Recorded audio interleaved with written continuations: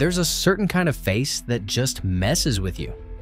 Not a monster, not a creature from outer space. It's almost human, but not quite. And that's what makes it so freaky. You spot it, and before your brain can even process what's wrong, your body's already on high alert. This ain't right. Welcome to the Uncanny Valley, a psychological red flag that goes way deeper than creepy robots or weird CGI. It's like your brain screaming, "Something's off, run!" But here's the wild part.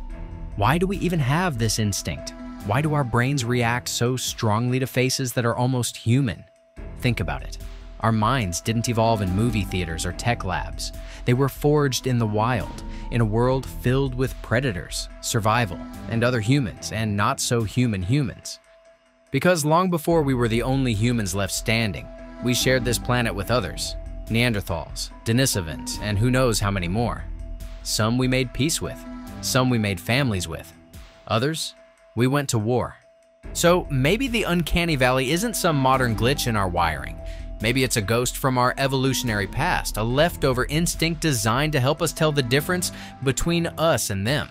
The idea first popped up in the 1970s when Japanese roboticist Masahiro Mori noticed something strange. As robots looked more human, people liked them more, but only up to a point. Then, bam, they hit a wall. Once a robot looked too human but still felt off, people didn't feel empathy. They felt revulsion, dread, like looking at something that shouldn't exist. He called it the Uncanny Valley. And it's not just robots.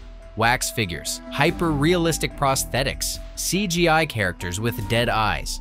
They all trigger the same creepy feeling.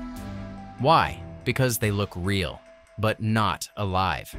And here's the kicker. You don't choose to feel this way. It's automatic. A snap reaction. No time to analyze, no time to reason. Your brain hits the panic button before you even know why. So why would nature install that kind of early warning system? Well, instincts this sharp don't evolve by accident. They stick around because at some point, they kept our ancestors from becoming someone else's dinner, or worse. Take snakes. Primates, including us, are wired to fear them, even if we've never seen one. In one study, monkeys freaked out over snake-like shapes, even when they weren't real. That's how deep instinct goes. Even the simplest snake-like shapes were enough to set off alarm bells in our primate brains. Why? Because for millions of years, snakes were silent killers. If you didn't spot one in time, you were dinner. And if you couldn't recognize the threat, well, you didn't stick around long enough to pass on your DNA. So here's the big question. Could the Uncanny Valley work the same way? Is it an ancient, hardwired survival system, one designed to keep us alert to a different kind of danger? Not animals, but other humans. Or at least things that looked human, but weren't exactly us. The fact that this instinct exists hints at something big. Somewhere in our deep prehistory, there must have been a real evolutionary advantage to fearing faces that were almost human. Which begs the question, who were we afraid of? Because the truth is, Homo sapiens didn't just wake up one day and own the planet. We stepped onto a stage already crowded with other hominin species, some closely related, others far more distant. And for a long time, we weren't top dog. In fact, we were often the hunted, not the hunters. You think today's African savannas are intense? Back in the day of Homo erectus, it was a whole different game. Picture saber-toothed cats waiting in the tall grass, aggressive hippos ready to crush anything in their path, and crocs lurking in every watering hole. But it wasn't just predators we had to worry about. We weren't the only humans on the block. Our ancestors, like Homo erectus, shared the land with other early hominin species like Homo habilis and Homo rudolfensis. They were cousins, not clones. Close enough to be mistaken for kin, but different enough to be a serious threat if you got too comfortable. Imagine this. You're returning from a hunting trip, worn out, just looking to regroup with your family, and you spot what you think are familiar faces. But you're wrong. They're not your people. And that mistake could cost you your life. And then there were the truly strange ones. Around 2 million years ago, our world still had Australopithecines walking around, small-bodied, upright walking primates with chimp-sized brains. Visually, they were this bizarre mashup, primitive in some ways, eerily human in others. Now, picture this scene. It's dusk. You're resting by a fire. Your kids are laughing nearby. You glance over and freeze. Something's not right. There's a thin, wiry figure just at the edge of the clearing, gesturing to your child. Your instincts scream before you can think. You lunge for your spear, but it's too late. The creature darts off into the shadows, taking your child with it, and just like that, the uncanny valley stops being an idea and becomes survival. Think parenting is tough now? Imagine raising kids in a world where other species, literal real-life child predators, might have seen your offspring as a snack. That's the kind of world our ancestors had to survive in. Take Paranthropus, for example. These hominins weren't necessarily hunters, but they were always there. Some scientists have even compared them to the cows of our evolutionary tree, big eaters built for grinding down tons of plants. They might not have stalked our kids, but their presence? Definitely unsettling. They walked upright, looked vaguely human, but something was just off. Huge jawbones, tiny frames, sloped skulls. It was like staring into a warped mirror. Not us, but close enough to raise every hair on your neck. And Paranthropus wasn't the only unsettling neighbor roaming prehistoric Africa. Other apes, more distant on the family tree, also shared that world. Early ancestors of today's chimpanzees and gorillas were out there too, moving through the same landscapes as our ancestors. Fossils from East Africa prove we crossed paths more times than we can count. Now, modern chimps and gorillas might seem shy, especially after centuries of hunting and human dominance, but rewind 2 million years? Yeah, they weren't the ones running scared. Back then, they had the size, the teeth, and the muscle to hold their ground, or take yours. But the real nightmare fuel? That came in the form of other primates that looked like they crawled straight out of a horror movie. Enter Deinopithecus, a giant baboon-like beast with enormous canines and a build that could top 170 pounds in males. Now, imagine that. A massive quadruped crashing through the brush, fangs gleaming, frothing with aggression. You're walking with your tribe, minding your business, and suddenly you hear rustling in the trees. It's not a lion. It's not a hyena. It's a troop of furious territorial Deinopithecus, and there's nowhere to run. And just when you think you've heard the worst, let's talk Therapithecus. That genus is still around today in a much smaller, more manageable form, gelatus up in the Ethiopian highlands, but during the Homo erectus era, these things were giants. They ruled their domain in troops, with intimidating size and power. An encounter with them wasn't just dangerous, it was pure chaos. Some of these prehistoric primates got big. We're talking 160 pounds in large males. That's hefty. Especially when you realize that most Homo erectus males were probably tipping the scales at just 130 to 140 pounds. So yeah, these weren't animals you wanted to mess with. But get this. Evidence from at least one archaeological site suggests that we weren't just victims in this brutal world. We were predators too. There are signs that Homo erectus may have hunted the young of these terrifying creatures. That's right. Our ancestors weren't passive survivors. They were active players in this harsh, unforgiving ecosystem. They had to be. This world didn't give out second chances. And through it all, Homo erectus kept encountering beings that pushed the boundaries of what it meant to be human, faces and forms that were just familiar enough to be deeply unsettling. The roots of the Uncanny Valley might go back further than we ever imagined. Fast forward hundreds of thousands of years, Homo sapiens is finally on the rise. But guess what? We're still not alone. In Africa, we shared the land with Homo naledi, a mysterious species with a bizarre combo of ancient and modern features. Small brains, human-like hands, and possibly the earliest signs of burial rituals. We've only ever found their remains in one place, the Rising Star Cave System in South Africa. No tools, no campsites, just bones deep in the darkness, maybe left there on purpose. Chilling, right? What's even weirder? Despite sharing the continent for tens of thousands of years, there's no sign we ever interbred with them. Not a single trace of their DNA has shown up in modern humans. Like ghosts, they came and went, leaving behind more questions than answers. Head west, and the mystery deepens. In modern West Africans, researchers have found traces of DNA from a completely unknown hominin, a so-called ghost lineage. We haven't found any bones, no skulls, no teeth, nothing. Just ancient genes lingering in the people today. Whoever they were, they likely interbred with our ancestors as recently as 50,000 years ago.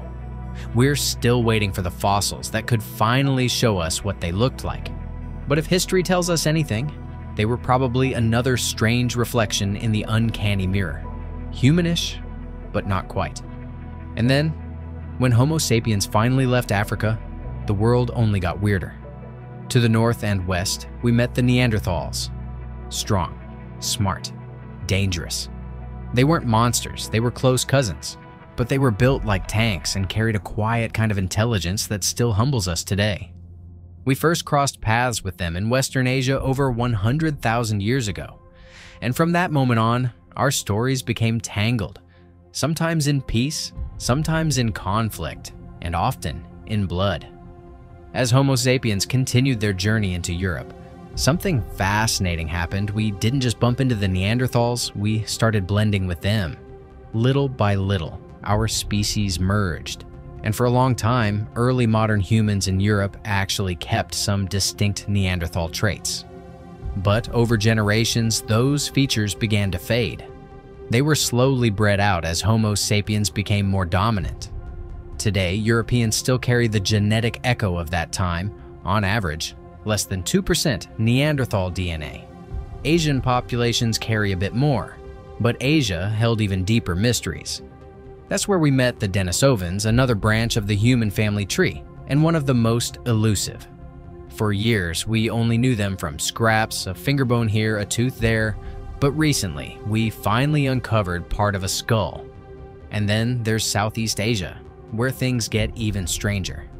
This is where we encountered Homo floresiensis, the so-called hobbits, tiny humans with brains like chimps but tools like pros. And not far away, we found another pint-sized mystery, Homo luzonensis, a small-bodied species with a mix of primitive traits that still baffles researchers. Despite how different all these species were from us in size, in shape, in everything, we didn't just fear them. We connected with them. We had relationships with them. We had children with them. That's right. Modern humans interbred with at least 3 other species: Neanderthals, Denisovans, and a mysterious ghost hominin in Africa. So now the big question is, what does all this have to do with the uncanny valley? If that gut-level reaction evolved to warn us about these other almost human species, why were we also drawn to them? Why did we get close enough to form bonds, families, entire hybrid generations? Maybe that's the secret to the uncanny valley. Maybe the reason faces that are almost human make us uneasy is because they also make us curious. It's not just fear, it's fascination, a strange, ancient tug of war in our minds. Scientists have a few theories that might explain this emotional cocktail, and most trace back to one thing: survival. One of the leading hypotheses: disease avoidance. In the ancient world, illness wasn't something you could treat. There were no antibiotics, no doctors, and no understanding of how germs spread.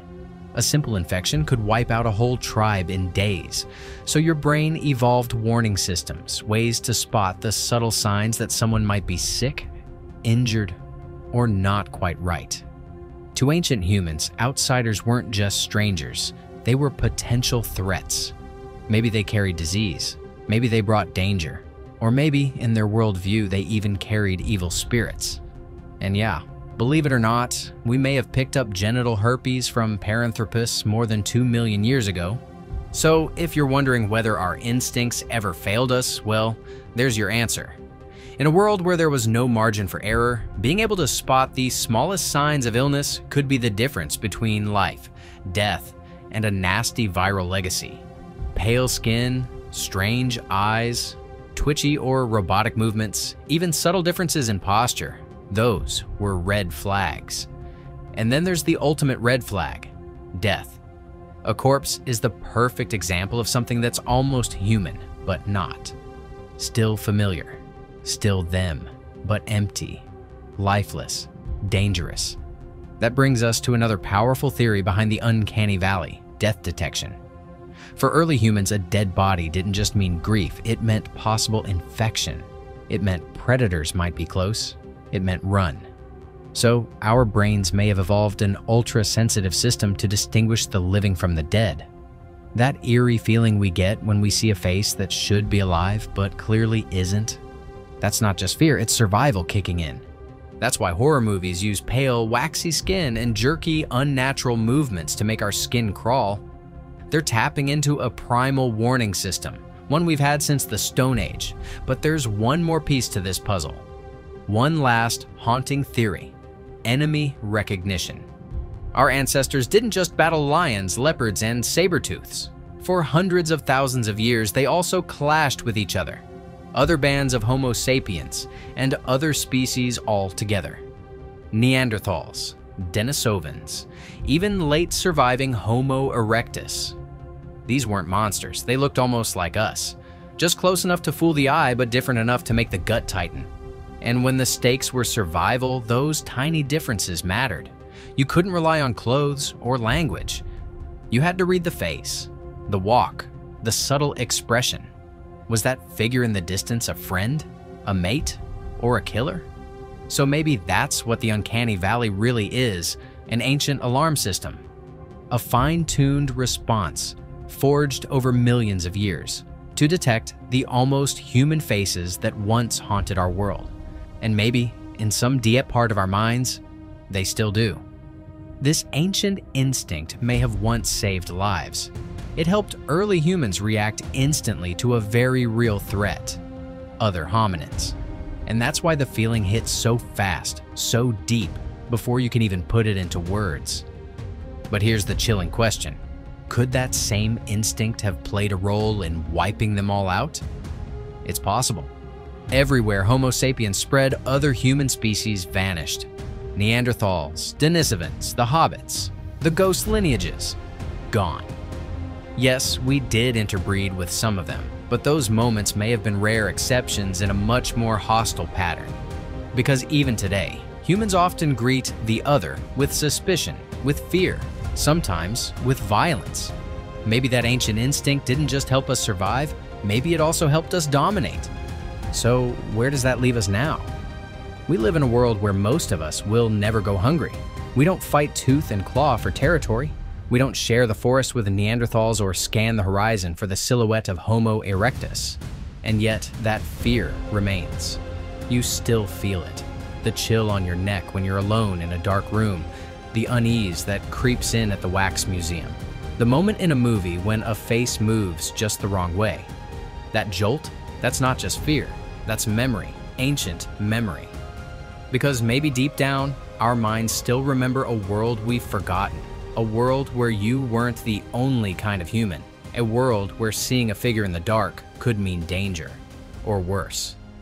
And maybe, just maybe, that's why this fear lingers. Because once upon a time, when the shadows weren't empty, that feeling kept us alive. Click on the video on your screen to keep enjoying our content. See you in the next video.